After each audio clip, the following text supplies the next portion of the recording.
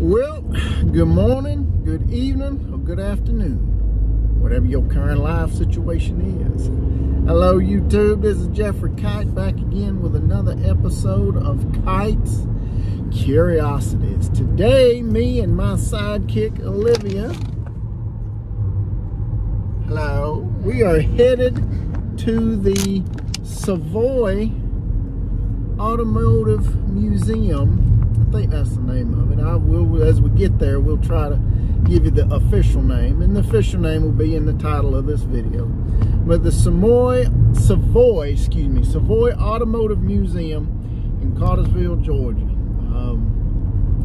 They've got all kinds of stuff there. There's other YouTube videos that you can check out on there and see, but what's interesting about the Savoy Automotive Museum is they rotate exhibits out constantly, so you never see the same exhibit twice. If you go today and then you go, you know, 7 months later, it's going to be a totally different lineup of cars and trucks. And I've heard boats are going to be there, Olivia, even boats.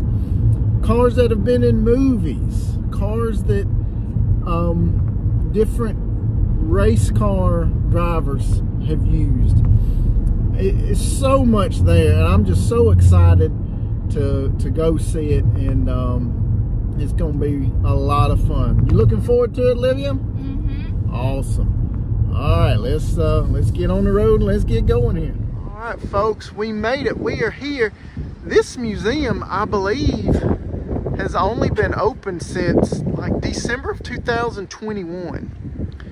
And interesting story, when they were clearing the land for this museum, you can see it all out this way. When they were clearing the land, something interesting they found on this land, it was this right here. This is 1954 Plymouth Savoy. And so that is how this museum got its name. And here's a picture of what it looked like when it was out here out in the middle of the land here. Very interesting. And I think, I don't know if this was a planted tree or if this was the tree that was growing up in between the trunk of the Savoy here. So kind of awesome how they had a piece of automotive history on the very land that they were planning this museum. Linda Bronker, who is an Irish sculptor and does a lot of bronze work, she was commissioned by the Savoy Museum to fashion like an outside showpiece to get everybody to stop and check the museum out. And they compiled several types of hood ornaments from different automotive makes in automotive history. And she took all those examples and fashioned them together to create this beautiful sculpture that she named Spirit of Speed. And I mean, just look how sleek and stylish that is. I mean, that is just gorgeous. Gorgeous piece of art right there. As soon as we walked in, we saw this magnificent beast right here. This is the dragster of Miss Shirley Muldowney. Now, if you don't know who Shirley Muldowney is, she is the first driver ever. Driver now, not male, female, first driver of all of them to win 3 NHRA Top Fuel Championships. The last pass. Man, what a magnificent vehicle right here.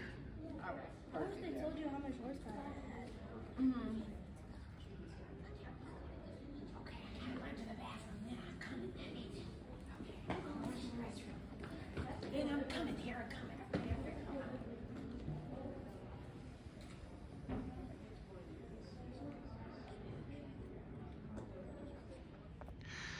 Many of you who are car guys, car ladies, car fanatics know the name Sam Foose. Legend in the customization of cars, and pioneered, you know, car restoration and those kinds of things. His son is Chip Foose, who's, you know, created a legend in and of himself. But Chip learned all his tricks from his dad, and this right here, among many of the cars that are here in this particular exhibit that is going on right now at Savoy, is the Foose cars that are still around. And this is Sam Foose's 1948 Ford Deluxe Custom. It was in the cover of many magazines. It was featured in many magazines. I should have said on the cover of many magazines, and featured in many different magazines, Motor Trend, Hot Rod, all those things. And just gonna let you take a look at the beauty of this vehicle here.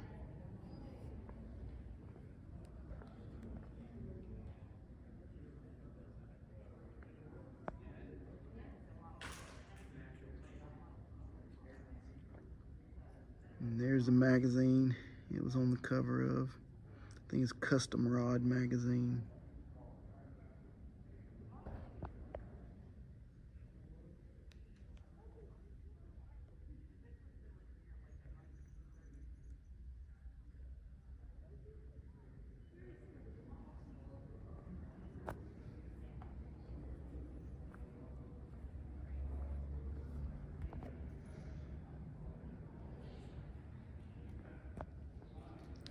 Just a gorgeous vehicle.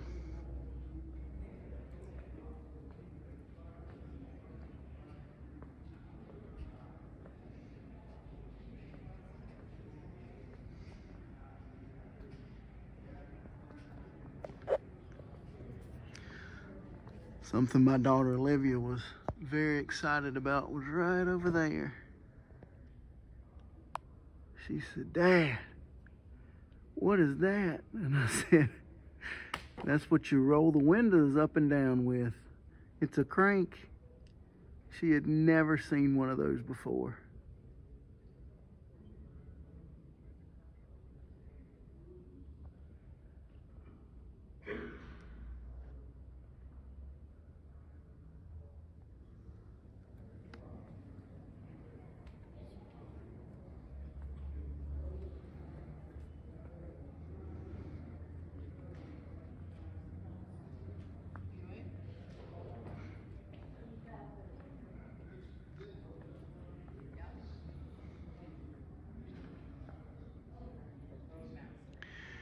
Now here's a 1957 Buick Roadmaster Series 75.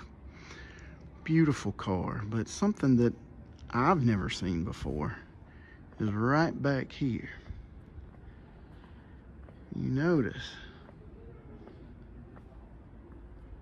this is where you put the fuel. I've never seen the fuel line on the bumper of a vehicle. That's just interesting to me. That you just don't ever see that anymore.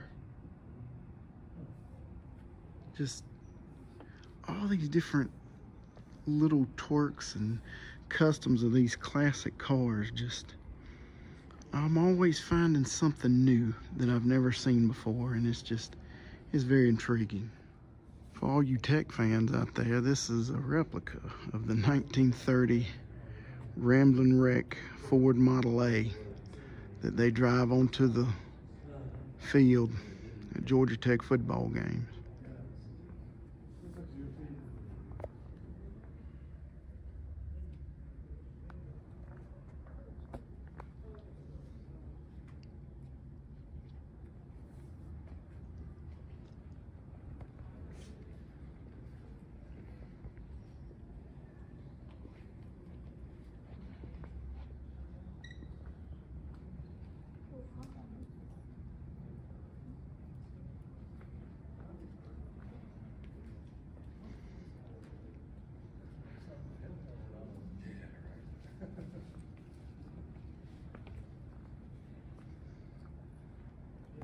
the rumble seat.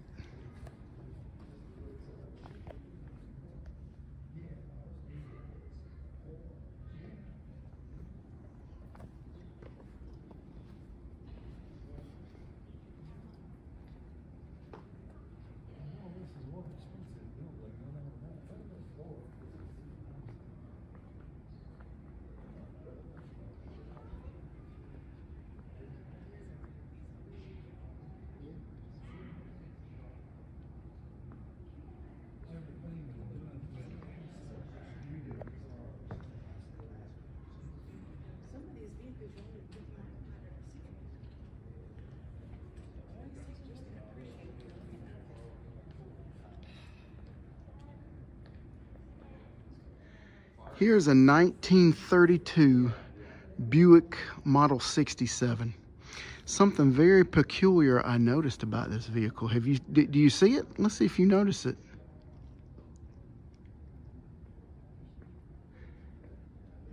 There are no rear view mirrors when you're driving. There's one right there, but if you look, looks like it's been kind of puttied up there. But these right here, check this out. A rear view mirror mounted on the spare tire with leather straps. I can honestly say I've never seen that before. I've been to car shows, I've noticed, you know, different little things, but I've never seen this before. You car guys, put in the comments, was this like a factory like accessory you could buy later, or is this something that was a standard accessory to the car? Put in the comments, let me know. There's the other one over there on the other side. The strap looks, and the holder looks just the same. Very, very interesting right there. Now here is a true rare automotive piece. This is a 2023 Myers Manx 356. There are only two of these automobiles right here in the entire world. Beautiful, beautiful automobile here, just gorgeous. So I'm not sure if that's for storage, because you said it's low handle. I'm not sure if that's for storage or if you could fold it up and get like there's a cushion there. I'd have to see what's inside. There's a few different things they could be doing. Now, back in the old days of car production, mass production stuff, if you had a wooden car, you were considered to have a lot of money. So if you wanted prestige and you wanted like to be a head turner, you needed a wooden car. It doesn't make sense today, but back then it did. And this, my friends, is an old 1933 Ford station wagon. They called them Woodies back then. So gorgeous car right there. One of the automotive legends here in the state of Georgia is Mr. Courtney Heiser. For those of you who might not know him or have heard about him, Courtney Heiser was basically a Bonneville legend. He was able to set many land speed records for the Bonneville, Pontiac Bonneville. He just loved it. Just loved going fast, loved driving hard, driving fast, and would get out there in them salt flats out there in the western part of the United States and just, I mean, let her rip. And here's a few of his mementos and trophies and awards that he won for setting all those Bonneville land speed records. Folks, check this out now. This is the car that Danica Patrick drove to a top 5 finish at the 2005 Indianapolis 500. Now, say what you want to say about Danica. Well, you can say. I know she's a hot button topic. She's got her supporters. She's got her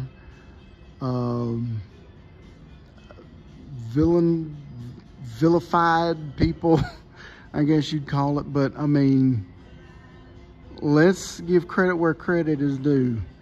She's the first woman ever to finish in the top 5 in the Indy 500. And as far as I know, the only woman to finish in the top 5 in the Indy 500. I mean, let's give credit where credit is due. I know she ain't, from what I've heard, ain't the most personable person in the world. But let's give credit where credit is due. A beautiful race car. 4th place in the Indy 500 in this very car that you see right here. Awesome. And here's the car that started it all for women racing in the Indy 500. Janet Guthrie's 1978 Texaco Star car. She would go on to finish 9th that year in the Indy 500. First woman to get a top 10. I mean, she even beat Mario Andretti that day. Fantastic piece of racing history here. You know, earlier I mentioned in my introduction that they even have boats here. This is an old 1936 Garwood Speedster. Look at this thing.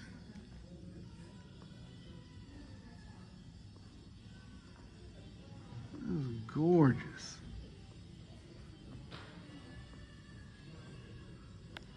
It says right here, some steps we can go up. It says, do not step on the trailer, so let y'all get a look on the inside of this thing. Look at that. Just, I mean, back when we were constructing cars and boats and trucks, it was all about luxury and leather and comfort. It's incredible. All you Chris Craft fans out there, check this out. This is a 1948 Chris Craft runabout. Runabout or runaround? Either one there, I can't remember. 1948 Chris Craft.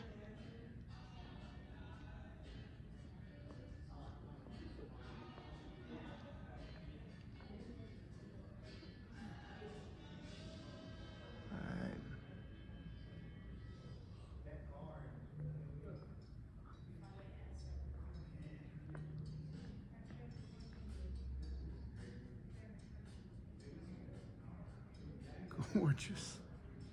Absolutely just gorgeous.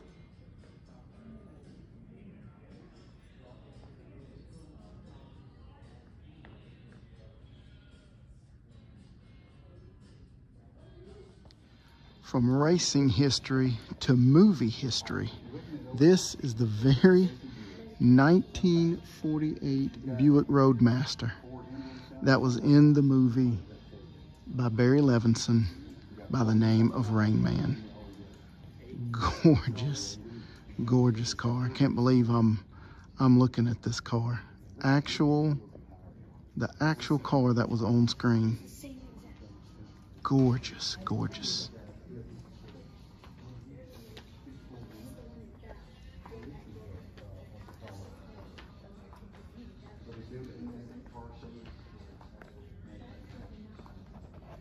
Tom Cruise sat right there. Dustin Hoffman sat right over there.